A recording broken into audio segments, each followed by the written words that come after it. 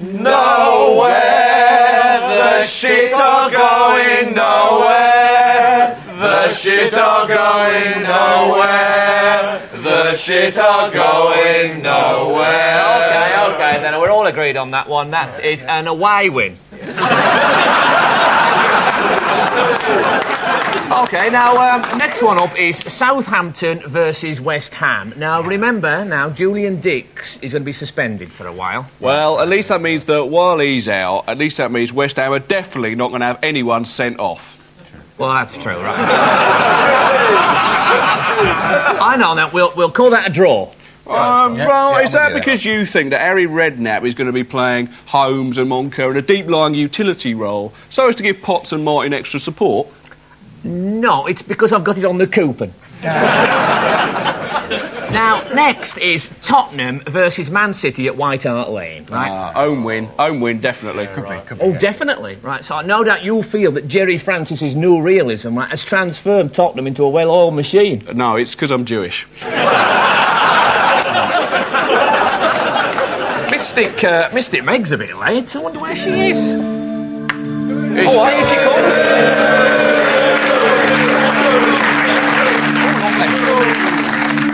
Did you come via Quality Street, Meg? Sorry I'm late. How was I supposed to know it was going to rain this hard? What, you mean being a clairvoyant, like?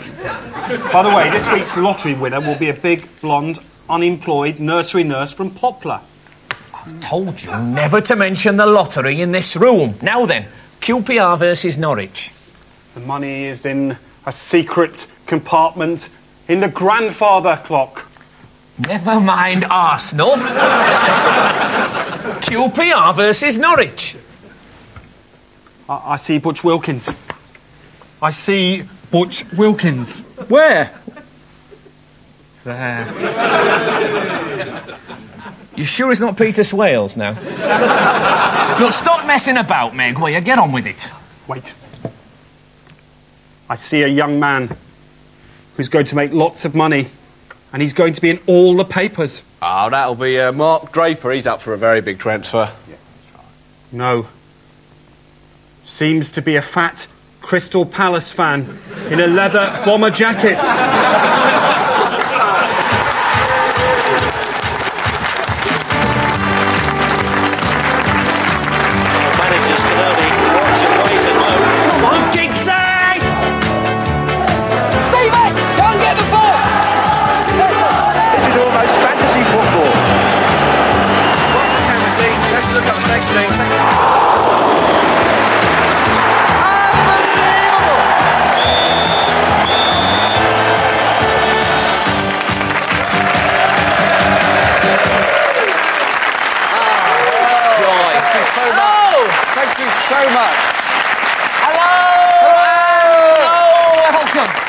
Hello and welcome to Fantasy Football League. This week we'll be recreating a time when it was still a shock for Norway to beat England. And we'll be saying a big hello to Brian Moore.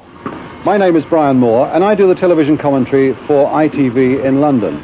Oh, seems a bit unfair. But first of all, a few things we noticed from watching football this week. Continuing our psychic theme, there have been rumours that Richard Shaw, the Palace player involved in the Cantona incident, is also a clairvoyant. Here he is, preparing for the game.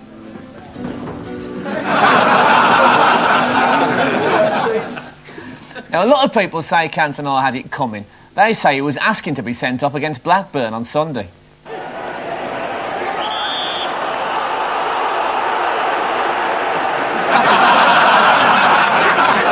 Yeah, that's how you put ideas in people's minds, isn't it? Meanwhile, John Fashanu was on Anne and Nick this week, giving away some of his secret strategies. What I try and do is I always try and put it where the goalkeeper is expecting it to go. And so he does.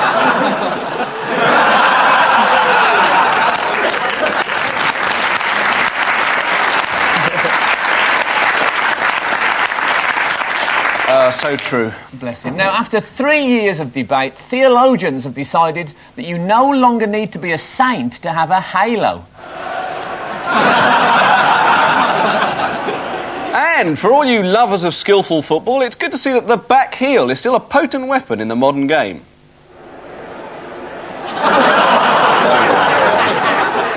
Hold on, wasn't that a French game. Yeah, it's unlike the French to be violent, isn't it? That is odd. Still, the thing is, there wasn't much English football on this weekend because of the weather. I mean, Match of the Day had to show the bloody rugby. Yeah, that was pathetic, wasn't it? I mean, if you ask me, that's just showing rugby for all the wrong reasons.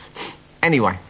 And it's a chance there for Gavin, and the cry has been given. Australia have never had the opportunity of their back. Yes.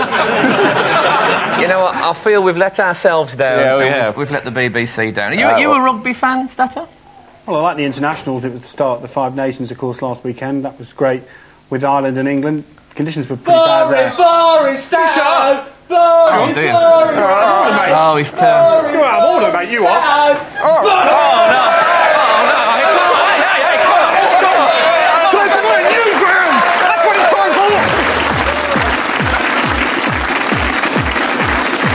Saturday may have been wet, but all the love around is for this week's new leader, Alan Hansen. Patsy Kensit drifts back to second with Frank and Paula floating just above tonight's guests Nick Hancock and Russell Grant.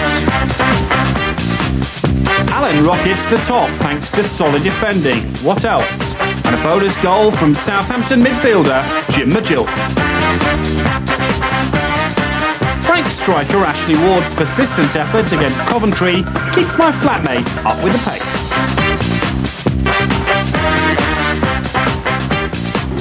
Chris Bart Williams' contribution to Mark Bright's goal was enough to help Nick Hancock maintain his march up the table. Russell Grant's future looks rosy enough. A quiet week, but this Steve Staunton assist to Dean Saunders keeps Russell in touch with those beyond. A change in the basement with the best week so far for David. This clinical waddle finish surgically removing him off the bottom. Baddiel Smith's one-time promising Fancy League souffle has collapsed. Four-pass keeper Dimitri Karin this week leaves Delia with a butter mountain to climb.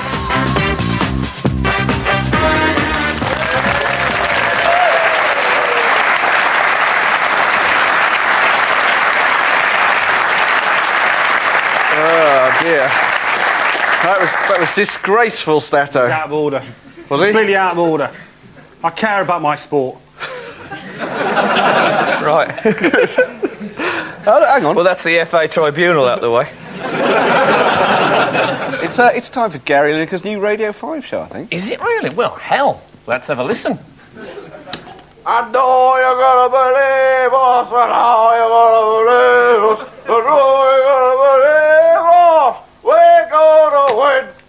And we'll be talking to Kenny Dalglish again later on in the show.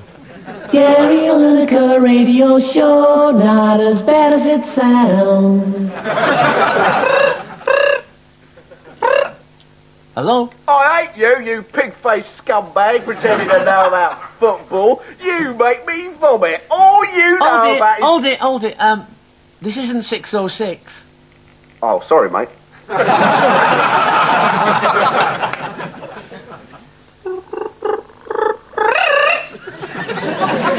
Hello, you're through to Gary Lineker? Can you help me? I'm really depressed. I had this really brilliant job and now I've lost it. Look, Trevor, I'm doing Match of the Day now. Oh, it's not fair.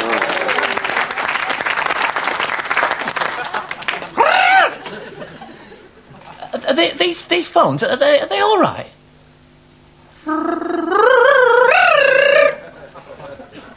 Hello? Hello, Garrett. I'd just like to know how long you've been back in England. About a month now. Oh, and you've been doing some filming in Leicester? Yeah, what about it?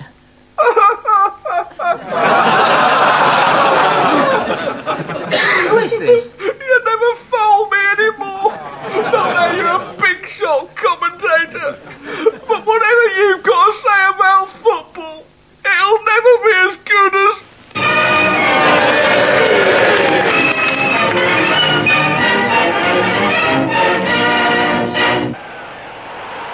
Look at that Portsmouth player taking the ball out of the net. Hasn't his back got a sweet expression? Hasn't his back got a sweet expression? What does he mean? Best not to delve into it. Hold it, was that the doorbell?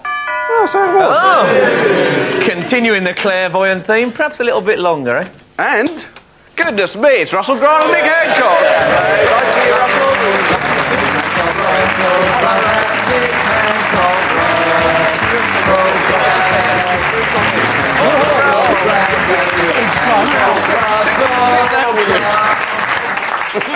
You coming here spilling beer, No, Hancock? I'm sorry. So, lovely to see you. Hello, Russell. Nice the to see you. first time here. Thanks, David. We have to start, don't we, by talking about the old Cantonite in the contract. I think so. Did you watch it, Russell? Did you see the I incident? saw it on the news this morning when Judy was doing her hair. I was watching through Richard, and I saw it. And I thought to myself, yes, that's right. And I thought to He sort of myself, opens up. That's right. He does. Oh, bless him. And I thought to myself, well, I knew that was coming because I saw Well, you it know in everything's December. coming, don't you? It's true. In December, I saw it all. You must think that every day about 7 or 8 It's a times. terrible thing, but I've been through all this once before today, David. Yeah, have I you? know what's going to happen next. Really? Do you? Yeah. The only person on this show that does. How did you know it was coming? How did you know this particular incident was coming? Well, back in the end of the last year, I did a thing for the Mirror, did the cards for about 10 people, and Cantona was one of them. And he got this really terrible card. And I said... Was it red? It was really terrible. Hey! And I said that he was going to have a very, very bad year. He was going to have to control his temper, or it would be the better of him, and he wouldn't be much longer in England. So what you're trying to say is Eric He's Cantona on. doesn't listen to Russell Grant. That's right, Nick. I wish he did. He would have done that was his last first night. mistake. What did you think about I it? thought it was appalling. I thought it was terrible. I thought it was tragic. But most of all, I thought it was very, very funny. It was very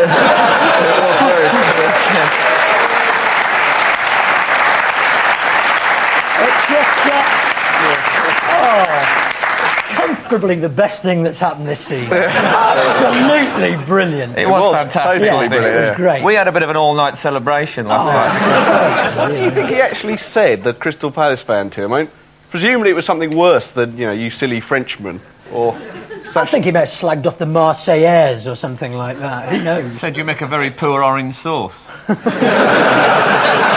taught you about that, you know. The brilliant thing is they said he was provoked, but just before that he'd thumped Shaw when the ball went that way, and then when it came back again he kicked him. I mean, it wasn't as if it was sort of all happened all of a sudden. And Ince complaining that someone threw tea at him. Like anyone who's been to a football match knows for certain that tea was not hot.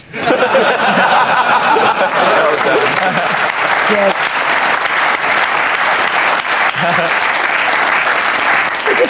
I don't know. I blame Ferguson on a serious point, because he's sort of developed this siege mentality at Manchester United that says everyone are always getting at them, and that's how they are now. You know, they just. I really like Cantona, I have to say. I like Notters in the game. Always have to. He's a very skillful player, but he is a madman, and that's the perfect combination. Well, I remember who else would... You wanted West Brom to sign Peter Sutcliffe, didn't you? Well, I thought he could have cleaned up at the back. And they say it's his Gallic temperament, but again, Jacques Cousteau, I don't remember him ever doing that. He never came back from a disappointing swim amongst the cuttlefish and kicked one of his marine biologists with his flippers on, did he?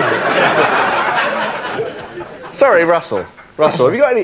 Who are the other 10 people in these cards that you did? Well, Alex Ferguson, he's going to make a shock move from Old Trafford. Is he really? Yeah. Good Lord. Frank, I can't look at you without laughing. Really? That's an amazing coincidence.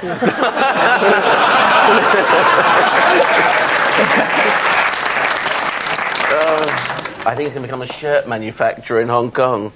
Get a few more out. Now you're cooking, Russell. Now come on, Frank. Happy birthday, by the way. I got your chart here. Have you got me chart? Yeah. Oh, we'll have a look at that in a minute. Okay. But think about it, it was an amazing thing. But before Wednesday night, this was the worst reaction we'd ever seen to a sending off. This is Pasquale Bruno. On the same team. Well, no, he's just trying to stop him from cheating the referee here. Right. So the number 2 has just been sent off in the purple shirt there. And you think, well, that's it. He's going to go off with a bit of dignity. No, he's gone back. Oh, no. This is somebody being thrown out of a party, isn't it? Yeah. Oh, no, he's calmed down, he's calmed down. Now, that's it. Just keep walking in this... Oh, come on. See, Brian May's calmed him down. There's no problem. And now he's away. Oh, he's broke free again. And this goes on for about 4¼ hours. Well, that must be it now. Now he's can't watch him. Watch the swerve of the hips. He's gonna... Oh, he's through again. Because referees often change their mind under those circumstances. Well, we should point out... If you can get back to them, they will change their mind. He turned up at the ref's house, apparently, a week later. Sometimes. To be fair to him, there was a clip of the referee going, come on then. And then throwing a cup of cappuccino over it. So, Russell, on the subject of astrology, which is a fascinating thing, you're right, it is my birthday on tomorrow, actually. Do you have any idea what the future has in store? Yes, I have. I've got it all down here. Well, I think the most interesting aspect... Oh, look. Well, you've got tea leaves on it as well? Yes. 2 fortunes for the price of one. Fantastic. Well, you've got a very, very good aspect here, Frank, coming up for the next 7 years, in fact. And it starts... I can't do it. I can't do it. I'm not like working with Richard and Judy. Definitely is not. You can be dead serious with them, Nick. Go on. This chart you've done, which is really lovely. Yeah. It looks like one of those ones you get at the cricket. These are all Mike Gatting shots. And basically, your whole world is going to change upside down. It's going to be a bit like Eric Cantona. Really? No, there's some very good aspects here. And I think also you're going to go through a period as well where love and relationship... You're right, my world is going to turn Oh, I'm sorry, Russell, because I am interested. Frank, but I knew I shouldn't have done this. Oh, no, sorry. Oh, don't say. No, it's all right. I don't mind. Oh, I don't mind. I'm used to this. My shoulders are broad enough. Go on. And your stomach's big enough. Well, I certainly wouldn't say that, for goodness sake. You said it to Joe Brand last week, though, poor cow. Anyway. I thought this was Joe Brand. Let's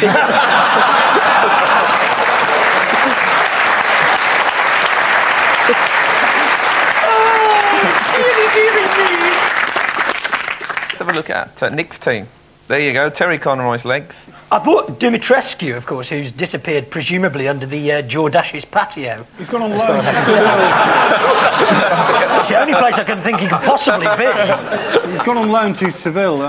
He played last week. And they say that, don't they? Yeah, no, he played last week. That, Mandy Jordash. No, they played last week in the Seville derby against Real Betis, and in fact, he had a great chance. They lost, actually, Seville 1-0. It was a good game. Do you write those little pen pictures in the programme describing what players do and where they've come from and things like that? No, but I mean, I'm sure I take note of them. I think they're quite interesting. Let's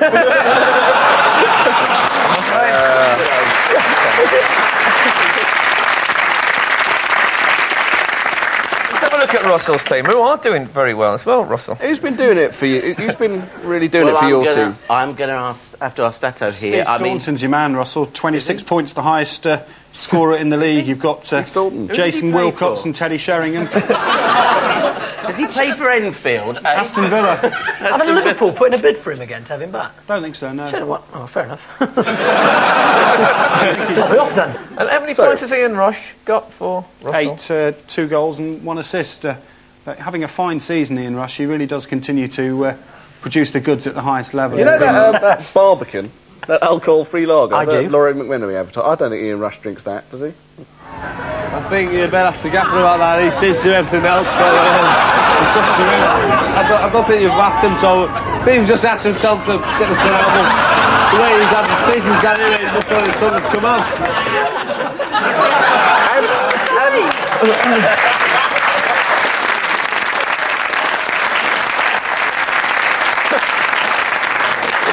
Oh, and normally so articulate. Think about Ian Rush. Is his head isn't any wider than his neck? Have you noticed that? That's true. He looks like one of those pencils with a robber on the end. Do you think what happened there was he'd swapped larynxes with Jan Molby? No, I think he was pissed. Yeah. I knew it was one or the other. And you've got Mark Draper. I don't know, because I don't know how much you know about professional football. Well, I don't know who Mark Draper is. Where's he from, Stato? Leicester City. Oh. And he's, at the moment, people They're doing very well, Leicester, aren't they? So I must had a good win against Manchester. I suppose from a non-league point of view, they're quite high up. But, Drape, people are offering £4 million now for Drape. I mean, not to you, to Leicester City. I wouldn't know. But I don't really know that much about it. It's a bit we've got a Leicester City fan, we could ask them. Well, what if we had, say, a sporting personality who's well known for coming from Leicester? You know, like a snooker player or something like that. No, if we had a snooker player from Leicester, that would be very convenient. I'll just take the rubbish out, shall I? Yeah. All right, okay. Yeah, well, off you go. I'll just take the rubbish out. I'm taking the rubbish out. I'm just taking the rubbish out. Take the rubbish out, Dave. Okay, thanks. See you in a minute. See ya. You said I'll just take the rubbish out, and that bloke in the Peterborough shirt got up to go with him.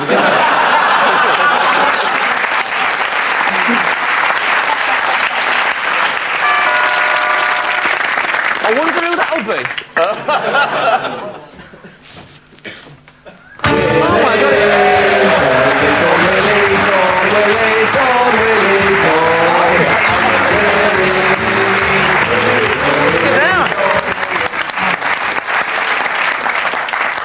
Dave, you've done brilliant this time.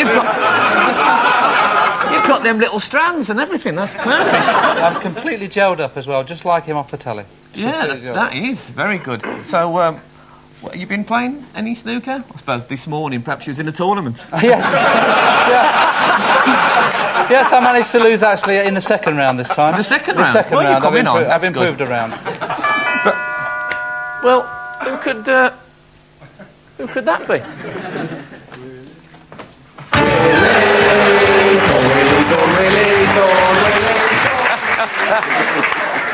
Kids, you know, messing about. They're always playing.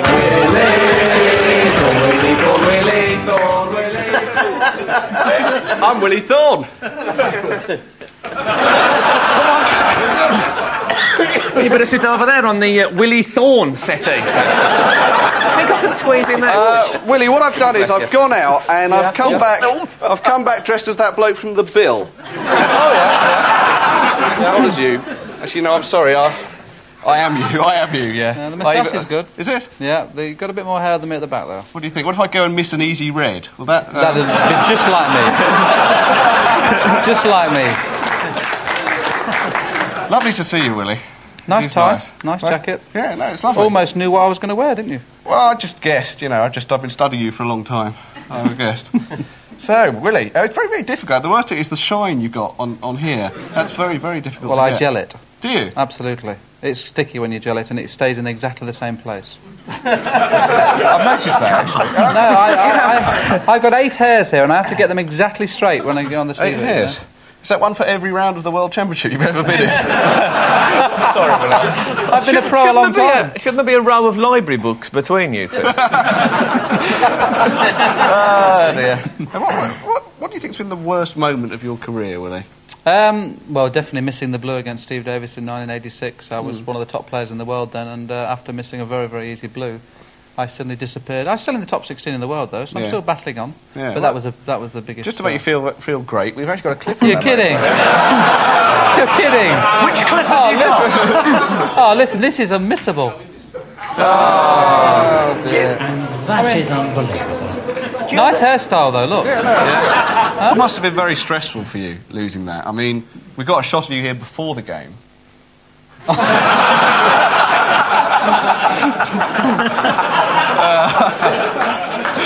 It just makes you pull your hair out, I've got to tell you. I know. You don't have to tell me. Hey, look, Dave, why don't you introduce the Phoenix now? It's now time the Phoenix from the Flames in Europe. This week we're off to Norway to meet Hallvar Thoresen. There you are.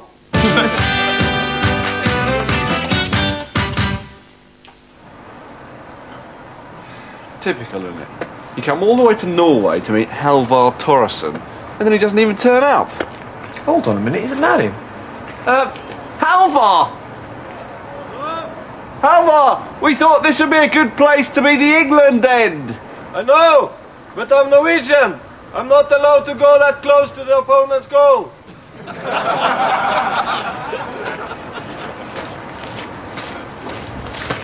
Oh, Hallvar. Hello, Hallvar. Hallvar, we're here to recreate the goal you scored against England in the World Cup qualifier in Oslo in 1981. What do you remember about that game? England took an early lead. Incredibly, we equalised. And then 5 minutes later, Ökland made a bad cross as usual. Terry McDermott served the ball to me, and I just had to kick it in the net. Og så det 2-1 ved Hallvar Thoresen. Fantastisk utvikling av kampen. 2-1 til Norge. Right, well, thanks very much, Hallvar. It's nice meeting you. Take Hold care. on. You didn't come all this way for a tired old joke about Norway being defensive? Yes, we did. We did, yeah. Well, you've been listening too much to Tom Webster. I'm talking about commentators. Slått England, Lord Nelson, Lord Beaverbrook, Sir Winston Churchill, Sir Anthony Eden, Clement Attlee, Henry Cooper, Lady Diana, Maggie Thatcher, can you hear me? Maggie Thatcher, you boys took a hell of a beating. You boys took a hell of a No, beating. that's what you should recreate. Lord Nelson, Lord Beaverbrook, Sir Winston Churchill. Where on earth is Lord Beaverbrook? Ah, here he comes now.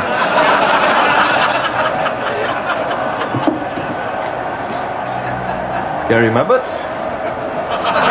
Sir Anthony Eden, Clement Attlee, Henry Cooper.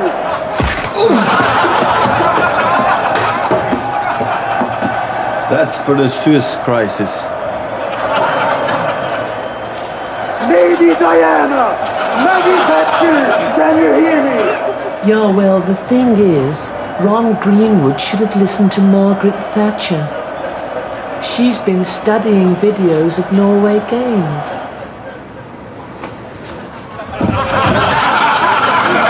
Anyway, I must dash. I have to be photographed leaving a health club. Hold on. I haven't told you about the time we beat Holland. Your step Holland! Oh, Vincent van Gogh!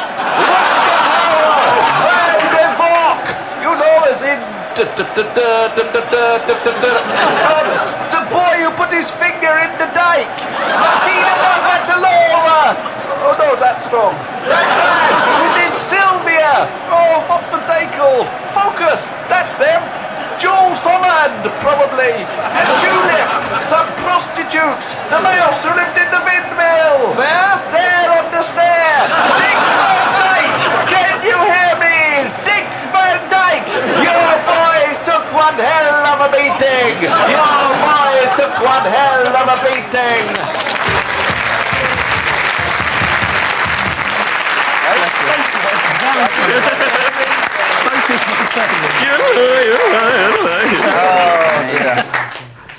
Oh, there you go. Oh, I did Good enjoy old it. Hallvar. A tour de force. Thank you very much, Russell. Eric Cantona would have said something like that. Probably, yeah. They need to kick the shit out of me. Anyway, well, thanks very much. Thanks a lot, Nick, for coming. Thank you, Russell. And It's been marvellous. Thank you ever so much, Willie. It's very nice, very good of you to come on. Oh. Oh, now, who in the wide, wide world of sport could that be at the door? Always quick. Jeff, who are you this week? You! Ladies and gentlemen, Jeff Astle.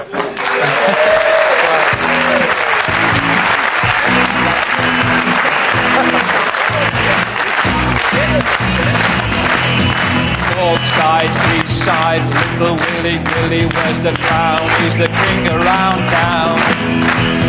Dancing, Willie, driving silly with his star shoes, shingles them down. Way past one, I'm feeling alright, cause when little Willie's round, they can last all night. Stay down, stay down, stay down, stay down.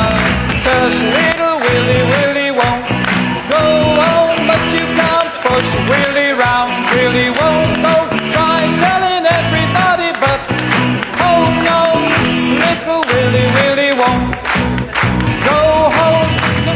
Little Willie won't go home, cause you can't push. If you want to write to us, our address is Fantasy Football League, P.O. Box 168, London, WC2H 7BU.